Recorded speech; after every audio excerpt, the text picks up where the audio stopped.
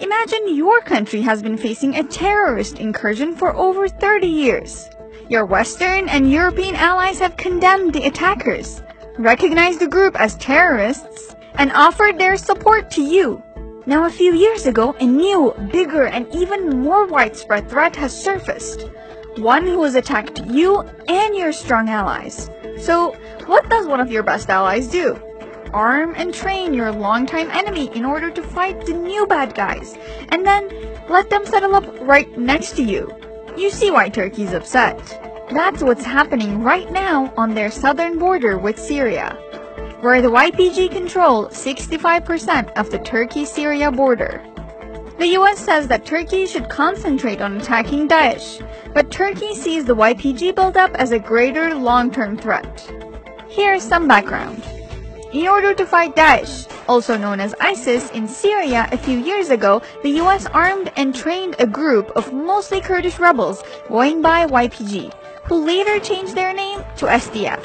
More on that in a second. The SDF moved into areas which Daesh had been controlling, and they decided to stay and hold up in cities like Afrin, Manbij, and others. Some areas previously controlled by Daesh are now swarming with SDF fighters. So, who is the SDF? They formerly called themselves the YPG, who the Turks would say equated to the PKK. You're dealing with a terrorist enemy of mine. How can you do that, ally?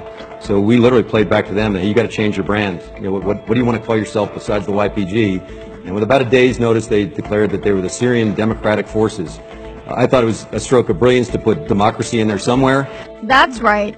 The SDF were told to rename themselves by the US. But why? Aren't they the military wing of the PYD?